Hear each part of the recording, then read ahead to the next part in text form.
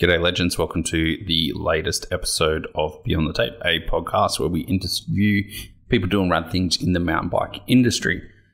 This one is an absolute belter. Super stoked on how this one turned out, super informative. And yeah, we go into a bunch of stuff, but before we jump on in, let me thank some sponsors. First up, we've got Trek Bikes, absolutely frothing my Fuel EX. Don't forget, you don't even need to deal with the shop as much anymore. They still are available in shops, and if you've got a good local mechanic or someone that can get you a bike, go through them. But if you're one of those unfortunate people that only has one of those big red stores around, you can jump over to trekbikes.com.au and order straight off there. That's what I did with my last bike. Super fast, super efficient, and super easy. Frank Mountain Bike Apparel just dropped their 2024 collection and it looks wild. I'm still frothing all my stuff. The only problem with being sponsored by them is their product lasts so long that I rarely need new stuff. Their pants are still kicking on real well. Love their shorts. Fist handwear, keeping my gloves, keeping my hands protected every time, mess it up. Loving their stuff, especially in the kind of warm weather we've had. The Breezer glove is a belter. Yeah, crazy designs, stand out from the crowd. You look rad, you ride fast. You know how it goes. Lead Out Sports is still offering the best tools on the market. Abbey tools are absolutely amazing, and man, they just work so damn well. So head over to leadoutsports.com.au and check out their stuff. Capped out caps. Keeping my head stem on and looking good with their custom laser etched caps.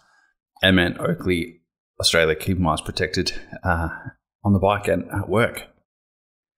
Don't forget to use Beyond the Tape over on the web stores just so you can get a bit of a discount as well. Up to 20% off on some of these guys' stuff, so make sure you use it. Anyway, you might have noticed I missed Shred there, but that's because our guest is Mr. Shred. Mick Sinclair from Shred's jumped on. We talk about the product, we talk about his development, the marketing, and we go into his career, which is freaking amazing to say the least. So, yeah, super stoked to have him on board. I think everyone's going to get something out of this one. Short chat, but there's a lot of information. As per usual, grab a beer, grab a water, grab a wine, grab whatever makes you happy, and enjoy this podcast.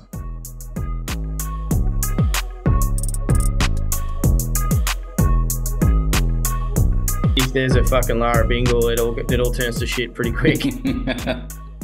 That's wild. All right, let's jump in then, just in case. Cool. Yeah, Mick from Shred. Thanks for coming on. Hey, thanks for having me, Dad. It's good to be here. I mean, we've been trying to do this for a while. I know I connected with you a little while ago, and yeah, it hasn't quite aligned, but here we are. I'm a huge fan of what you do and your passion for the mountain bike industry, and yeah, I'm stoked to be here. Thanks, man. As I say to some people, getting guests on is like herding cats with bubbles. Like, it's sometimes just so hard, but everyone's busy. Sounds like my two kids. What do you do for those guys at home that might not know who you are and what you do? Obviously, you introduced me as Mick from Shred, and that's definitely one part of it. My own Shred Bike Care. It's a Australian-owned and made bike care brand, and I guess that's what we're here to talk about for the most part today. But it is still a side gig for me, and it's kind of like my little baby. Day to day, I am the general manager of marketing at a company called AME Group, and we are the commercial rights holder to the Australian Supercross Championship. We also have a little bit to do, or quite a bit to do, with the World Supercross Championship, and we do a lot of other things. Other clients of ours are Jet and Hunter Lawrence.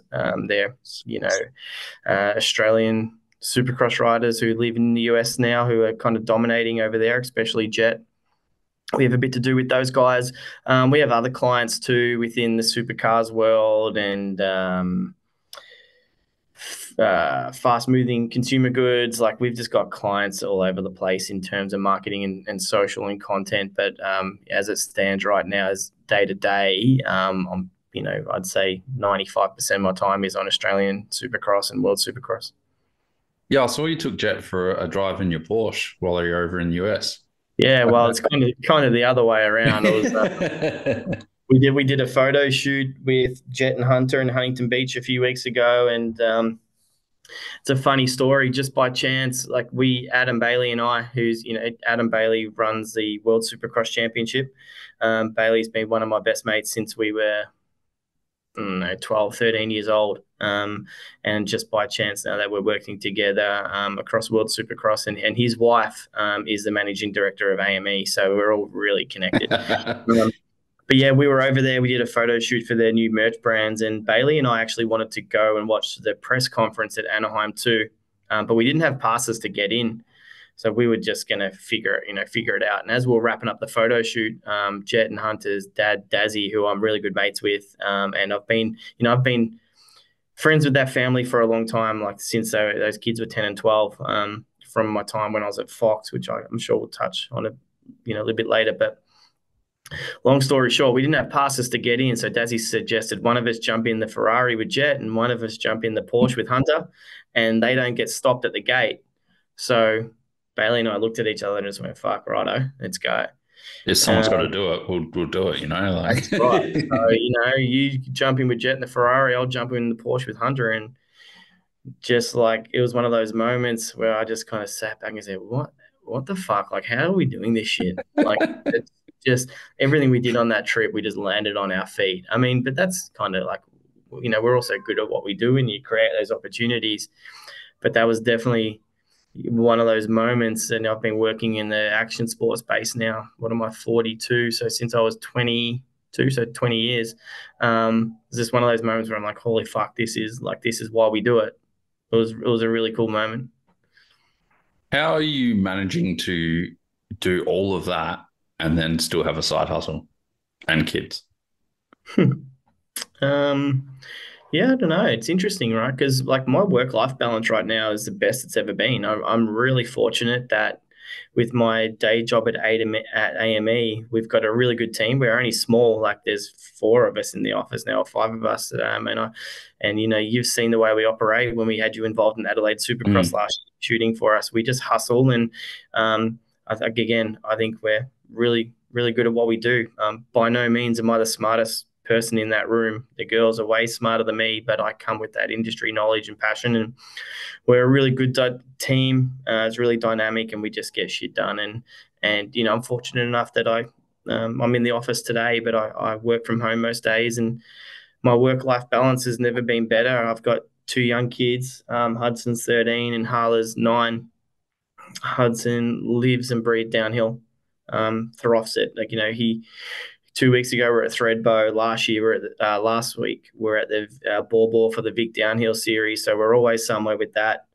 My 9-year-old girl, she wants to be the next Caroline Buchanan, and she races BMX, and she's decent at it too. We went to Scotland together last year for World Champs, and we're trying to line up, getting to Rock Hill for World Champs this year, and I've promised her we'll go to Denmark next year for World Champs. So, as a 9-year-old, and she's telling me she wants to go to the Olympics, fuck, most 9-year-olds are worrying about if their Pokemon thing's staying alive. Like, she's telling me that, and whether it happens or not, it's probably more of a chance it won't. But while she's saying that at 9, I'm like, fuck, honey, let's go. I'll give her every opportunity I can. So, I mean, I'm just real fortunate that, yeah, work is good. We are super busy. We, start early, finish late, but we can take time off when we need. I don't know, the company, Callie and Bailey, they're just great people to work for, and we're very fortunate we can do what we can do. And then Shred, we're kind of, it's kind of trickling along at the moment. When we created that or started that business 3 years ago, I had 2 partners, and we just come in with a bang. And I guess we really rode that COVID wave when the industry was going berserk. And we kind of got like a false sense of confidence from that, because it was, year 1 for us was massive. And I'm like, holy shit, this is it. Obviously, there's been a bit of the downturn. And I actually want to listen to that podcast you put up yesterday. I meant to do that on the way in today, but I haven't yet, because I think I saw on LinkedIn, or was it LinkedIn, you put up a post about a podcast about the downturn of the industry. Yeah, the Escape Collective crew, Yeah, That's it. Yeah. Wade Wallace, who's a lord. He's Really? Okay. So yeah. I'd never heard of him before, and you put that post up, so I'm going to listen to that on the way home. Mm. But yeah, look, Shred's fine. It's going along quite well. How we do it, I'm lucky I've got a good distributor. GPI Polo, they do Apollo bikes, they do DT Swiss, G Form. We work super closely with those guys, and they do most of the work now. I mean, we look after the marketing side of things. Mm. I would like to have more time to go and activate with Shred at bigger events and bits and pieces. Like I think what Matt from Crush does, he does an amazing job. What the guys at Mark Off do, they're everywhere, and I'm a little bit envious of that. But I also know that's what they do for a living, so they can do that. When I go to these races, I want to go as a dad first, Mm. Yeah. and not necessarily stand in a tent promoting bike care products, because at the end of the day too, no matter how many times you activate, you're not selling. People don't go to events to buy stock. True. Bike. In my opinion, the most important thing from a bike care brand is relationships with the retailer, because not too many people are going into bike stores to buy bike wash. They're going in to get a service or buy a helmet or new gear or a new tire, and it'll be an impulse buy when they see something shiny on the counter.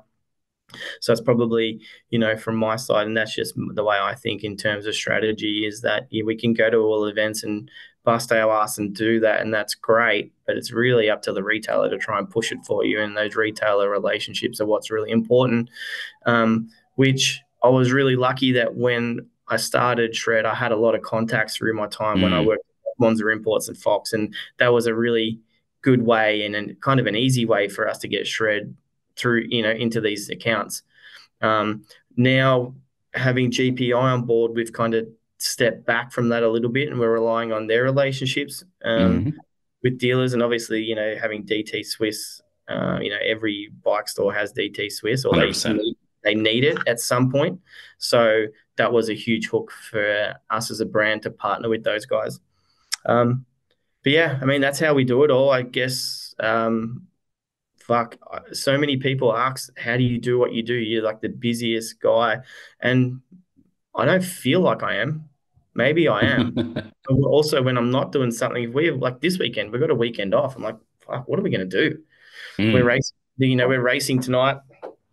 I don't know what I'm doing tomorrow and Sunday, and I don't know if I like that. I'm not sure if it's an ADHD thing where I need to know what I'm doing next. But I don't know. Like, it's just weird. I'd love to know what I'm doing and love to be going riding with the kids somewhere, because that's my favorite thing in the world to do, is to watch them ride and ride with them and see them happy. And what makes my kids happy is riding, whether it's BMX or downhill. So 100%. That's sick. Let's wind it back a little bit. You mentioned that the Shred was a COVID kind of project.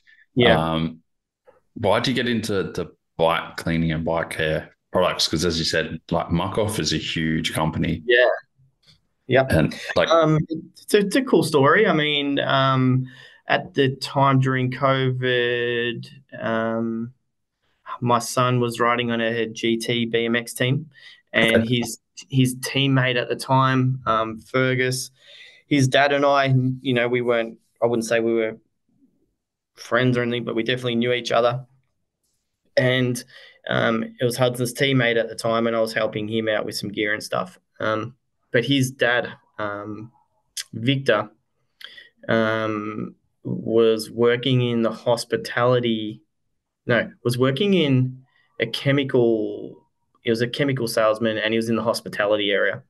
They supplied cleaning products to the hospitality area, restaurants, bars, kitchens, whatever. And then when COVID kicked in, obviously restaurants and everything closed. mm, So he had yeah. a lot of time on his hands, and so did their chemists in their labs. He started playing around with some. He come to my house one day to pick up some gear that I got for Fergus, and he said, "Hey, try this." And he had a little bottle degreaser and a little bottle of bike wash concentrate. And he goes, "I think there's something in this. It's really good." And I mean, I was like, "Yeah, cool, whatever." Maybe he's like, "Maybe we could do something." I'm like, "Man, fuck." Like, it's bike wash, it's degreaser, whatever. I didn't have a passion for it. I actually didn't really care. But obviously, I like looking after our shit. We've got fucking 10 bikes in the garage across enduros, downhill bikes, Oh, motorbikes, yeah. BMX, race bikes. So I like to look after our stuff. And I used it because I just needed to wash one of the bikes. And I was like, holy shit, this actually works really good. It was the degreaser and also the wash. So from there, I was like, okay, this kind of has legs. I was working from home as well during COVID, and I was working for Harley at that time. And during COVID, things went quiet there too. So I had a bit of time up my sleeve. I'm like, oh, let's have a crack. So Yeah. that's how Shred started, and I guess Victor was the guy behind the liquid, and I was behind the branding. We also brought another guy on, Tim Curtis, who's our graphic designer at the time, and he we didn't know where it was going to go, so we didn't want to invest too much cash at the time. At Yeah. that time, I thought this could be a thing where we'll just make a couple of products, two or three, and we'll sell it out the back of our cars at BMX events Yeah. to help buy some chains and sprockets here and there. And I didn't want to pay 10 grand to build a brand deck and logos and bits and pieces like that. So we brought Tim on, and I said, hey Tim, we'll bring you in as an equal partner if you just design everything for us. Sick. Yeah. And he did, and he made it look fucking epic. And then we started doing that. I started having conversations with retailers and distributors, just through my network, and people started taking it. We started with 3 products: a ready-to-use wash, a concentrate wash, and a degreaser. And then from there, each month we just started dropping a new product. Victor would work on that. We had, Eco Clean, and then a tubeless sealant, and then we started working on chain lubes, and then, you know, silicon polishes. Like, all this stuff's quite easy to make. It's not difficult. And then you just tweak it to how you want it to work. Yeah. We come,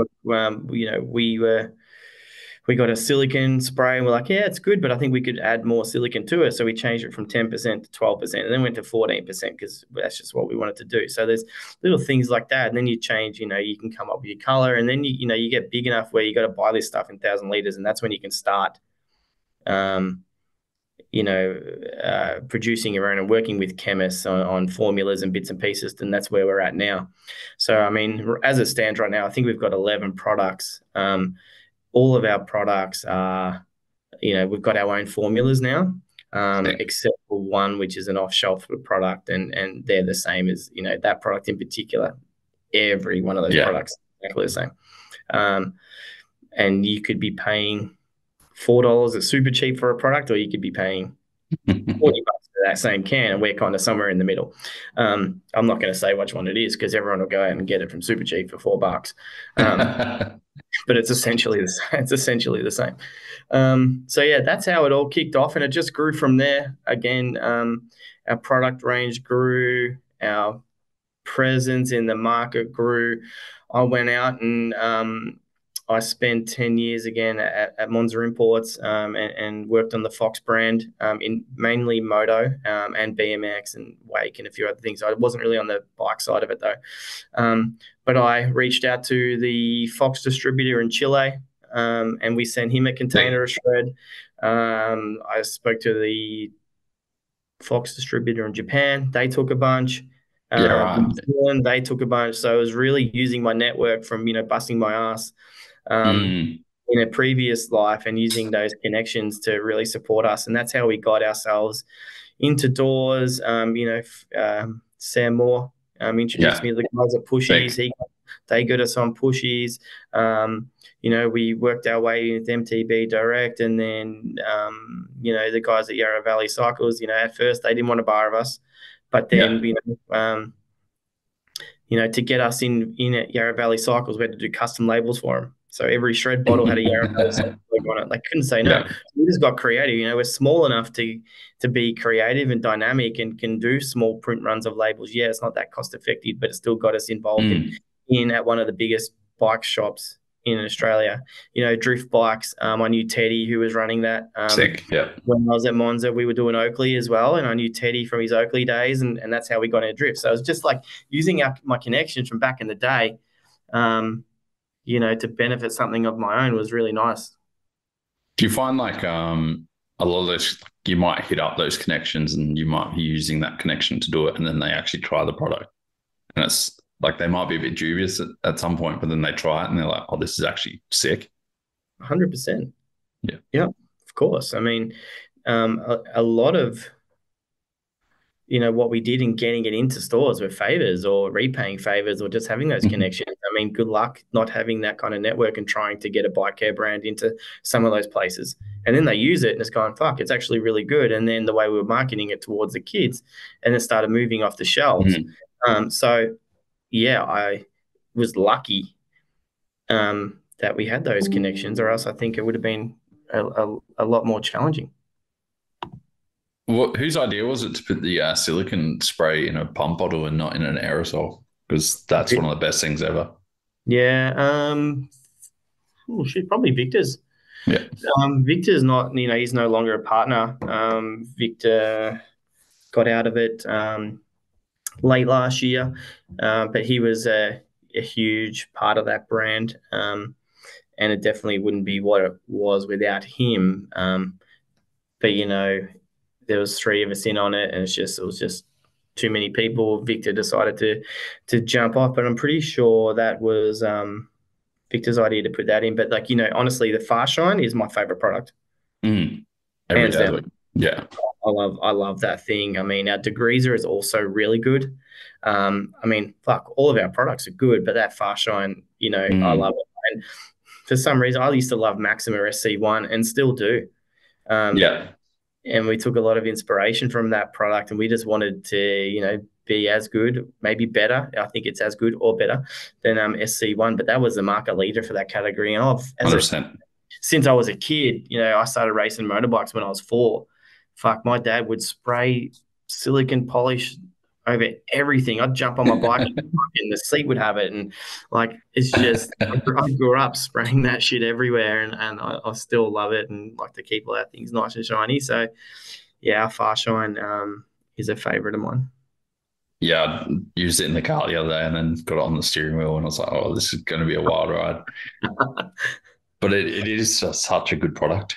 It is genuinely. I mean, the bike care market is flooded, and a lot of people would say it's all the same thing, right? And we've been accused of that. Or we've been accused of copying brands, and you know what? I can genuinely say that we stayed in our lane and we didn't copy anyone of anything. I didn't even, and that's, I would, probably if the shoe was on the other foot, I'd probably say the same thing, whether it's just because I would have felt threatened or they genuinely thought that. But I can, hand on my heart, say that we didn't copy anyone with anything.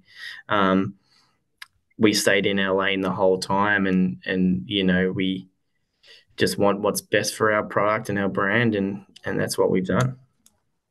It's worked, obviously. Yeah, I mean, it definitely worked to start with. Right now, and everyone knows it's pretty tough out there. But that's okay. I'm fortunate that it's a side hustle for me, and it's not our sole source of income. We don't owe any money. We've got stock. Our distributor is going great. So we're in a pretty good spot. So it's there's no complaints, and the market's not going to be like this forever. No. I've seen it come and go. Well, not so much in mountain biking because I've only been involved in mountain biking over the last, say, 5-6 years since my son was into it. I've always come from that moto background, but I've seen moto do it. So it'll be back, and when it's back, we'll be totally fine. Has it been nerve-wracking at all? What's it been like for seeing this downturn? And you're only 2 years into it, 2 or 3 years into it. Yeah, again, I mean, lucky that it's a side hustle for me, and if it was, if I was using shred to put food on my kids' table, yeah, I'd probably be worried. But I think, it hasn't been too stressful. I do worry about some of the other bike stores. It sucks to see. It really sucks to see a bunch of bike stores, shut their doors recently and brands disappear, or, big retailers cull staff and whatever. It's a massive bummer to see the industry go through that, because we went through such a great time during that COVID period. And I kind of think everyone just got a bit of false sense of confidence from that. And, I don't know. You tell me. You talk to a lot of people. You've worked at bike shops. You talk to most people in the industry. I'll spin it back on you. Why do you think it is, and how do you think people are feeling? I think it's definitely it's weird because there was a false redefinition of what it was like before. So because the market held so crazy for 2 or 3 years, people forgot how quiet it was in 2019 or 2018. Yeah. Like, you'd work in a store and you get your hours cut to 2, 3 days a week, like in Hmm. winter, like you feel lucky. But through COVID, it was like Christmas for 365 a year. Yeah. And Right. I'm not sure whether there's enough, especially in local stores. I'm not sure if there's enough business or marketing education. So they kind of got a false sense of security for a lot of stores that I know. And they think, oh, it's just going to be like this forever. But Yeah, for sure. yeah, 100%. and I mean, kept ordering. not only bike stores with that, but also distributors. I mean, we Mm, know, and I won't go naming names, but there's some distributors out there with bikes who are sitting on fucking Bunnings-sized warehouses full of stock, yeah, yeah, and that's a 100%. massive concern because that kind of when they're gutting prices to and they have to because they've got the stock, but it's just that snowball effect. Well, like you look at Kona in America where they did a 2-for-1 deal. Like Oh, really? you bought What? one bike and you got another one for free. No way. Any bike. Should have loaded up. I mean, I But don't know what I'm yeah, going to do that because I'm not going to sell them because even the second-hand bike market's gone to shit. but like that just shows how much money you're hemorrhaging in storage and warehousing if it's cheaper for you to get rid of a bike than it is for you to hold it. Yeah. Um, Yeah. Look, I think that's probably enough doom and gloom. We don't need to be too negative about the space because we all love it. And, we're all here and we're going to be here for a long time. And at the end of the day, I just hope it picks up. And, um, like I said, I'm sure it will. I've seen it in moto, maybe perhaps not this bad, but it's not going to be like this forever, and we'll be fine. the positive side is I still think the market is bigger than what it was in 2019. There's less people spending money, but once everything settles down, the market will be bigger. So Yeah, 2 or 3 years, it's going to be better than 2019 and it'll yeah, be sweet. yeah. No, I agree with you. You kind of mentioned like you were in the moto market and this, like, what are some of the moto marketing and business things you've seen that have happened in moto that could be possibly used in mountain biking and vice versa, especially when it comes to the sport side of things as well? That's a really good question, and I wish I'd have paid more attention to that when you said. Um, from a marketing point of view, I think they're all very similar. Like the crossover and the audience is, you know, very, very similar. If I go out for a trail ride on a motorbike, which I don't do often, but if I did, knowing that audience, and then went out for a mountain bike ride the next day, like a trail mountain bike ride, they're a very, very similar audience. So you'd market to that audience. The mountain bike trail rider versus the motor or the dirt bike trail rider, very similar. The motocross guy and the downhill guy are also very similar. So, I mean, I don't think that any brand in moto marketing should do or would be or are doing anything different to what some bike brands are. And you've got to think brands like Fox, they're Mm, they're they're across both anyway. Um, and the marketing guy, for example, Austin Hoof, he's across both sides. So it's all very similar. I mean, if they were different, you wouldn't have the same person yeah, looking at the marketing or in charge of marketing on both sides. You'd have, different people with different skill sets targeting different audiences. But for that reason, um, you've got the same guy looking after the two different disciplines. I mean, Fox used to have a surf, massive push in surf. that's There's right. no, Yeah. there's no way the moto/mountain bike guy's looking after surf because that's completely Yeah. different. So my point is that it's very similar because they do. Most brands will have the one guy looking after both categories because they're all very similar. What about from like an events perspective as well? Like, obviously, the thing I noticed with the Supercross is I went to one as a kid, but this is the first one I've been to in ages. Was that one in where we went last year? Yep. entertainment center, and I was just like, oh, how did I not realize that everyone can just sit around the racetrack and watch for hours and see everything? Yep. So Well, down in it's a show factor too. You're right. It's accessibility. I mean, we can run a Supercross race at the Adelaide Entertainment Centre with 7,500 people, and then we can run one here in Melbourne at Marvel Stadium with 35,000 people, right? And no matter how big the crowd side is, they're there. Mm. You're that close to the action. I love downhill for what it means to my son, and the weekends I have away with my mate and his boy, we have the best time. But I've got to walk up a fucking mountain, and I don't like walking that much, right? Yeah. To watch him come down for 2 seconds, and then I'm like, fuck. You know, if I didn't know, if I couldn't remember what race number he was, you know how many times I've walked up that mountain and actually missed him? Oh, And yeah. then he gets to the bottom. Yep, cool, Dad, I made it down. All right, let's just walk back down then. I mean, from a spectator point of view, from a live show, downhill is so hard to market because how are you paying spectators to come and watch a race when you're watching one part? Like you're going to go, you know, Bawbor on the weekend, I walked down and watched the Jeep track section because that was the gnarly bit. And that's where everyone was, but no one else walked down any part of that track except for that bit. But you can't sell tickets for that. No. Because there's no opening ceremony. There's no, you know, you might get a little bit of a podium where a couple of, you know, the people are standing on a bit of timber, a log at the end of the day, and they get their goodie bag, and that's it. There's no champagne moment. There's none of that. So it makes it really hard, and that's why I think what Red Bull did with the World Cups was amazing because their broadcast was good. You know, they were out in the middle of nowhere with probably fuck all phone reception, which also makes it really difficult from a live broadcast, a live timing, communication with none of that, with no service. It makes it really difficult to run an event. So they did a really good job. They did the best job. Like they made that absolutely amazing. But I've never been to a World Cup, so I don't even know if a spectator would pay tickets for it. But I don't know why you would, because what would you see other than where, you know, I know on the broadcast they're all down the bottom. They got that huge crowd of where they ride through. So, you know, and that huge crowd when they cross the finish line, but that crowd's just watching the rest of it on a big screen. Yeah, exactly. I know they've got the activations and they can meet the riders and stuff, which is a massive thrill for the kids. So, I mean, again, on the other hand, as a dad, I probably would pay to take my son there to give him that experience.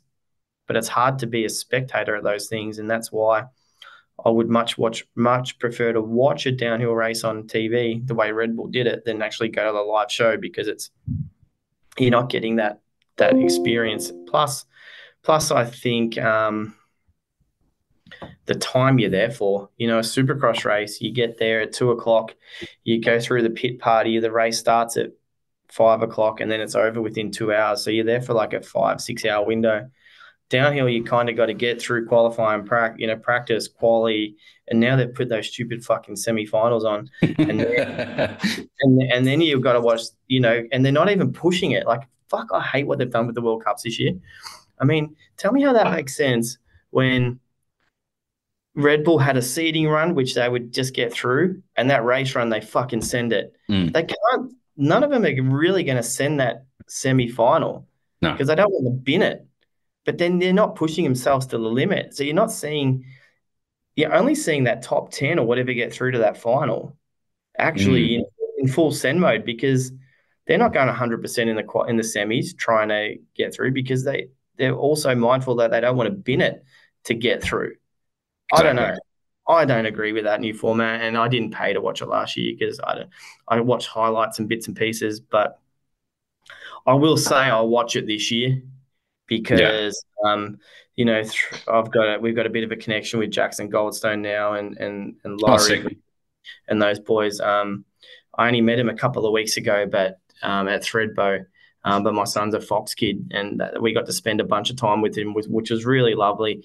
They're great kids, and just by chance, we were at dinner with the syndicate team, and Jackson's a huge Supercross fan, like massive. Yeah. And I think there's a possibility of running a World Supercross round in Vancouver this year, and he's half an hour away. So we got chatting, and all of a sudden, we'll use him, as an ambassador potentially of that event. And he's like, yeah, bring Hudson over. We can, do the Supercross stuff. And the week after, I'll take him riding. And Hudson's looking at me going, Dad, like, what the fuck? And I'm like, yeah, let's try and make this happen, So, I'll watch it now for that reason. I've got a bit of an invested interest with those boys, just purely based on the experience that they gave me and my son a couple of weeks ago. And so I'll probably pay reluctantly to watch it. And depends where it is, because no one knows yet. Like, I still don't know where it is going to be broadcast in Australia. Is that the truth? Yeah, I think it might be KO or something, but yeah. KO would be all right, because I've already got. I just don't want to have to pay Discovery that $200 to watch it like it was last year. Yeah, no, that's all being shut down. So, thank God for that. Yeah, because it's gone to Max. They're doing like a Eurosport cycling channel in Europe, and that's going to go to KO and whatever here, like whatever Eurosport. Well, that makes it different then. I'll 100% watch it. I just don't know, but I'll say that. But again, I really struggle with the format. Yeah, well, there's no semi-finals for race day this year. That's like after qualies, so I don't think that. I don't know, but I still don't. Yeah, but you have to watch that if you want to see some of the guys. Like, what if you want to watch Amory or someone and he sends it, and if he bins it, you don't get to watch him on the Sunday. But I want to watch him because I know how fucking hard he sends it. Yeah, exactly. So you kind of have to watch it all. It's just not right. It's a pain in the ass, in my opinion. But again, I'm not that close to it, and I'm sure there's way smarter people in rooms talking about this, making decisions for the right reason, Exactly. Yeah, we'll go with smarter, that's for sure. Yeah, it's such a weird year for downhill. I'm very interested to see what happens. But no, it doesn't sound like any of the athletes like it. I mean, I listened to the Gypsy Tale podcast with Tani, and she was saying she didn't like it. I'm not in. I won't repeat what the boys were talking about it, because I don't want to get anyone in trouble or whatever. But it just doesn't seem like anyone's stoked with that format. I wouldn't be, not if I was a racer. Like, you're just risking your job twice for no extra benefit. And yeah, I know, you're not getting paid the twice amount to go and send it, because they released the format after contract season. So it makes no sense. Yeah. Sweet. What was your time? So how did you kind of get into working for Fox and getting into this position that you are now? Yeah, so it's a bit of a long story. I left school. I mean, let's go back right from the start. I started racing motocross when I was 4 years old, and rode motocross right up until my mid-20s. My brother was the same, so Cam's only 16 months younger than me, and he still to this day does it for a living. He moved from racing to freestyle, so Cam's in Nitro Circus and does all that bit. He did X Games. He's 3-time X Games medalist. He's Red Bull X Fighters, now Nitro Circus. So we just we're bound to create our careers this way. I think all through the opportunities we got through Dad and Mum, and we grew up riding. Dad had a successful plumbing business. I left school pretty early, probably way too early to become a plumber, and just if I wasn't going to be a racer, that's what I was going to do. I finished my apprenticeship when I was 19 and going, fuck, I don't want to be a plumber. I ended up, you know what though? Now I'm kind of like, kind of wish I'd have stuck it out. But it's just through meeting people. When I finished plumbing, I went and worked for a company called Full Throttle Sports, and they were running grassroots events here in Melbourne, motorbike or dirt bike events. From that time, I met the guy called Trevor Brooks, and he was the course builder of X Games and Krusty Demons back then. All that. I got a job with him building, all the ramps and not building, bolting ramps together at venues for Krusty Tours. So, and I'd also do the stage management at Krusty Tours. From there, I met a guy called Scott Runciman, and till this day, he's still one of my really good friends, and he's been a massive, huge mentor in my life. But he was the brand manager of Fox at Monza Imports, and I was 23 by then, and yeah, he brought me in as his assistant, I guess, at 23. Yeah, wow. Back then, when you were with brands like that, though, each of the product managers would do their own marketing. There were really no such thing as a marketing guy. Mm-hmm. And I always had a marketing head on me through school and whatever. And I'd always do my own sponsorship deals and my brother's sponsorship deals through high school. And we'd do all right. Like we'd get heaps of free shit just by, I don't know. I don't actually remember how I did it. But yeah, so long story short, after a couple of years working with Scotty and Fox, I created this marketing role there, and John, the owner of Monza, and Scotty were really supportive, and I kind of moved away from that product management side of it to a marketing side of it, and that's kind of when the social media really kicked off, and I had a huge interest in social and content, and to this day I still do, and yeah, kind of all just went from there, and I was really fortunate with that role at Fox. Like, I mean, some of the best times of my life working in motocross, supercross, wake, BMX, and being that guy that would go to, I was the athlete manager too, so being that guy, I'd go to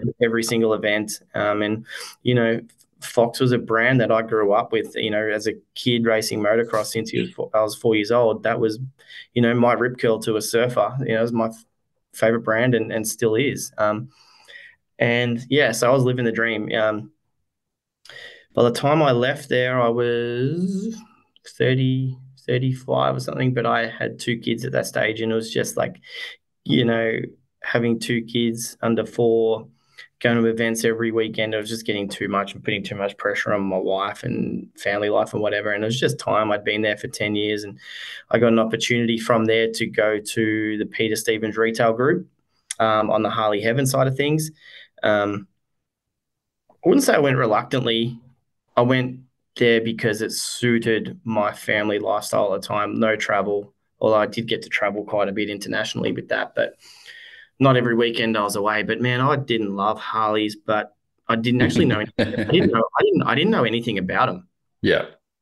But that was one brand that can suck you in. I grew so passionate about Harley Davidson so quickly just based off its heritage.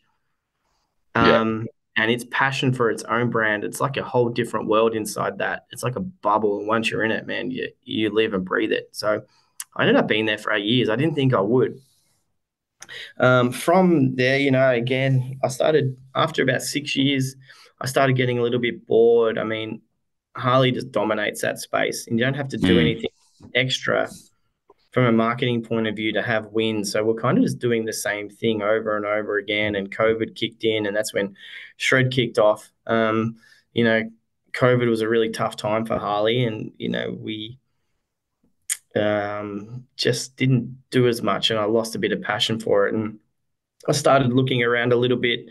I got introduced to the guys at PON, and was talking to them about getting a marketing director role with Santa Cruz. And we're going back and forth. They asked for a reference, and I spoke to Bailey because I've worked with Bailey, forever. And I said, hey, I'm talking to Santa Cruz. Do you give me a reference? I need one. He's like, yeah, sure. And then half an hour later, he called me back and said, nah. If you're jumping off there, come and work with us. So took a little while to get over the line, back and forth, and then back in February last year, I started with the AME group, and I really am stoked to be where I am now. I love what I do here. I feel like I'm back where I belong in this space, running this Australian Supercross Championship and working a lot, working with the World Supercross Championship and the Jet and Hunter stuff. Like, this is my area. This is what I grew up doing, and I'm one of those lucky guys that wakes up in the morning and love going to work. Like, I just don't have that feeling, which I started to get in my last role, where you'd wake up and just go, fuck, I don't want to do this today. I haven't had one of those single moments yet. And It's really cool. So yeah, very lucky. I mean, fuck, I'm not going to sit here and say it's all beer and Skittles. We all have our days at work, and you know, I just struggle sometimes as much as the next bloke with, you have your days and but I'm very fortunate enough that, between what I do for my day job and shred and my kids, it's life's pretty good. I'm sure like world-class riders, moto or mountain bike, still wake up on days and they're just like, I don't want to do this. Like, I'm sure they do. I'm not dropping in or doing some of the shit they're doing either, though.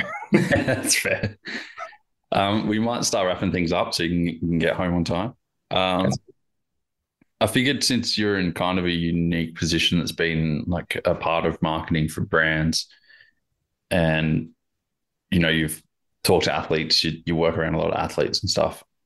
For my first last question, what advice would you give to some up and coming riders or juniors that would like to get sponsored or put themselves out there to get some support? Invest in content. Content is king. You don't have to be the fastest guy out there to get looked after. Not all these guys from the races are going to the Vic Downhill Series. I don't know anyone from brands who represent brands or working brands are going to grassroots mountain bike races. So, and the people who are going there, there's 300 people there at a you got the national round in Adelaide this weekend. You're going to be there this weekend. There might be fucking 300 people there over the weekend in terms of spectators. Maybe, yeah. All right, so that's my point. Race results are great. You want to be riding really good, but man, content is king. If you are going to those races, you don't have to invest in a shooter, but ask your dad to follow you around with a camera, and then you can go and edit a reel. Just be seen online, have an online presence, and that's most kids these days do, right? Every kid has an online presence with Instagram, but fucking use it properly. Don't use it to, a lot of these kids will go to a mountain bike race and their Instagram stories are full of what they're doing on the Saturday night, riding around town, jumping off ledges, being kids, and that's totally fine too. But there's no quality content coming out of that. There's no strategy. I even do with my son now, and we have a social strategy for him. He can have his Snapchat and do whatever else, but in terms of his his profile online through those major channels, have a strategy. Let people you're going to a race that week from a photo that you've got from a previous round. Can't wait for Ball this weekend. My favorite track. Fox have got me looking with fire emojis. And then I get a bunch of clips, and other dads, we've got this thing with race dads. We all get clips of each other's kids around the end of the day. We all position ourselves on different parts of the track, so we're not just fucking watching them come down. We can actually see bits of it. We've got a bunch of that. It's pretty cool, actually. So, but then you use that content to build a reel after it and just be seen. But make sure that that's kind of, you don't need to have a professional shooter following you around. iPhones are amazing these days, and the way you can edit a reel on Instagram is unbelievable. You can look quite good quite easily with not a lot of effort, but you still need to put the effort in and you need to put some thought behind it. So my number one bit of advice is invest into a social strategy and invest in decent content, and don't be a dickhead on social media. Fair. Yeah. Man, like there's an app I downloaded the other day, CapCut. And it does it for you. Like you can literally just go use this template and it does everything for you. I know. I mean, kids are all over that. They're using that. I'm surprised you've only just got it. I mean, I've got it. I really don't use it a lot. If I do a reel, I just do it in Instagram because I'm kind of not that creative. But kids are using CapCut flat out. And it's, but that's what I mean. But use CapCut for the right thing. Don't use CapCut. At a ball last weekend, I hardly saw any content come out of it. There's so many good races, like kids, they all ride, they're gnarly. I saw more content on their stories from fucking around, riding around the village of a night time and just being kids and having fun. They all do it. They're not doing anything bad, but it's more important for them to be seen doing that kind of thing. And that's fine if that's what they want to do. But if you want to be someone in this space, if you want to be seen, if you want to get looked after from a bike shop or a distributor for a set of gear or a set of tires, put some effort into a strategy, stick to it, and roll it out with, make sure it's quality. What did over this time doing all these roles and learning and stuff, is there anything you kind of regret or would have done differently up until now? Yeah, of course. I mean, not really a regret. I mean, early days, when I was 24 and I was the guy going to the races, I wish I had not had such a ego and probably shut my mouth sometimes. But no, I mean, I have no regrets sometimes. No, I have no regrets, but you definitely, as you get older, you learn and look back and go, yeah, I probably shouldn't have said that or done that, especially when forums were big. I used to love a forum. I used to fucking love ruffling some feathers on there, and then I'd be dragged into the office. Mick, you represent, but you can't say that shit.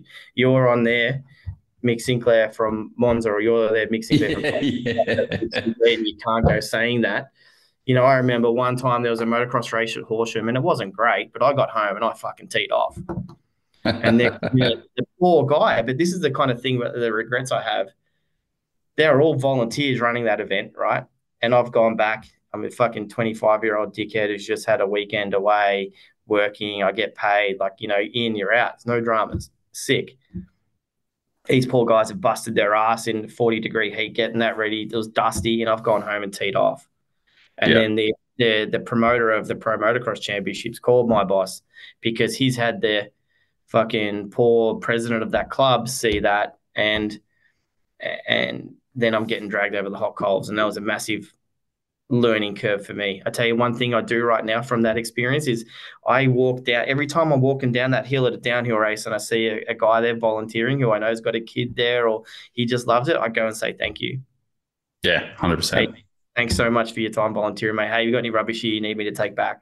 I am so thankful for the volunteers in this space, and I've probably learned from that experience where I teed off on this poor club from just being a dickhead because I thought I wasn't even riding. It was just because I was there hot and dusty and shit. Then I drive back in my air-conditioned car. Like, fuck, who was I to complain about it, And that was fucking 17 years ago now, and that's something I do regret. I wish I didn't do that, but from that experience I've learned, and I make sure I go out of my way, and even people who work with us, I make sure they feel appreciated because they don't need to do what they're doing. They don't need to volunteer that time, and if they didn't, we'd all be fucked. There'd be no event. So I make sure from that experience I go out of my way and make sure, for whatever worse, it means nothing because who the fuck am I at these races and these downhill events? I'm no one. It's just like, but I just want them to know that someone appreciates what they do. 100%.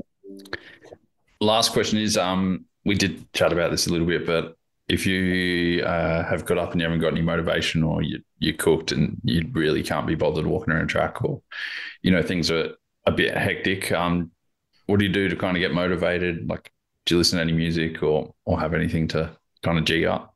No, I chat. I talk to people. If I'm having a shit day or I'm feeling it flat, I am definitely not one person to hide it. I used to be shocking at it. If I've got a really good group of people, close network, I guess, and I know I could go up, and if I'm having a shit day, I won't be mentally, if I wake up and just not feeling it, or for whatever reason, there's no reason why you feel shit some days. And we all like that, whether, you're a tough guy and think that doesn't happen, I'm calling bullshit because it fucking happens. I know that I've got a bunch of people, men and women, I can just go and say, I'm feeling like shit today. I don't know why. Fuck, I can't be bothered. And just by having that conversation and getting that off your chest and maybe letting one person who you're close to know how you're feeling, you instantly feel better. And then if you're still not feeling better enough that you want to talk about it more, I can talk about it more. And then, within a couple of minutes, I'm feeling good again, and then we're ready to go. Yeah, that's sick. Yeah, I really like that. That's pretty rad. You have to.